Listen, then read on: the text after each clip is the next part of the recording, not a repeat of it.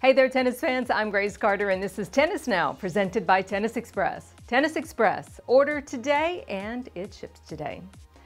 Winning ATP titles, well, it's pretty hard. Just ask Kei Nishikori, who recently snapped a 9-match and 3-year losing streak in finals. Or Gael Monfils, who won his 8th career title at Rotterdam last week, but has still lost 21 of his 29 career finals. The difficulties of Nishikori and Monfils got us wondering, which ATP players are the best at winning finals?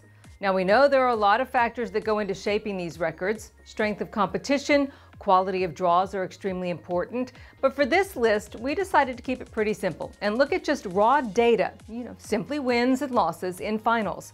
So here we go. The 10 best ATP players in finals based on winning percentage and a requirement of 25 or more finals plays. Thomas Muster, 41-11, 80%. Now, when it comes to winning finals, Thomas Muster was the king. The Austrian won 44 of his 55 finals, including 12 in an incredible 1995 season that saw him become the first Austrian to ever win a major title at Roland Garros. Nikolai Davydenko, 21-7, that's 75%. The great Davydenko is second on our list. He won 5 titles in a season twice and went 27-1 in ATP finals overall.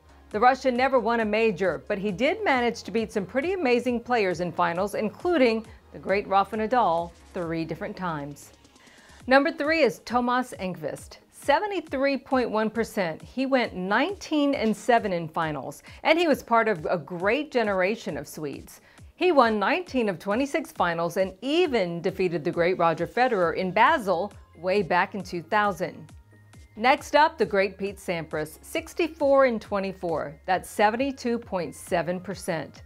Even though the legendary American has been passed by the Big Three in the Grand Slam titles category, he still has a higher winning percentage in finals than Federer, Nadal, or Djokovic.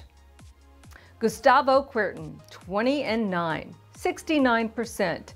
Boy, is he legendary. Guga went 3-0 in Roland Garros finals and won 20 of his 29 career finals.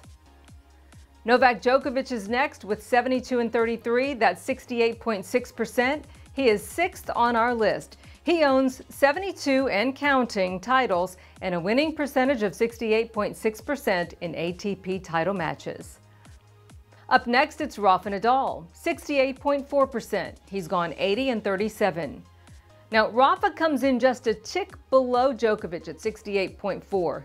That's 7th for our list. And the King of Clay owns 80 titles and a mind-blowing 57-8 record in clay court finals. And this one may be a surprise, Andy Murray, 67.2%. That's 45-22. Now, his career may be in doubt at the moment, but Andy's legacy will live on forever. He is number 8 on our list with 45 titles and a 67.2 winning percentage in finals. Then we have Roger Federer, 99-51. That's 66% for the Maestro. He's number 9 on our list, but just a fraction behind Murray, Nadal, and Djokovic. And finally, number 10 on our list, Andre Agassi, 52-27. That's 65.8%. Image may have been everything for the American, but that didn't keep him from winning a lot of his finals. So there you have it, the best of the best when it comes to winning ATP finals. Did anybody on this list surprise you? Let us know in the comment section below, and we will see you next time.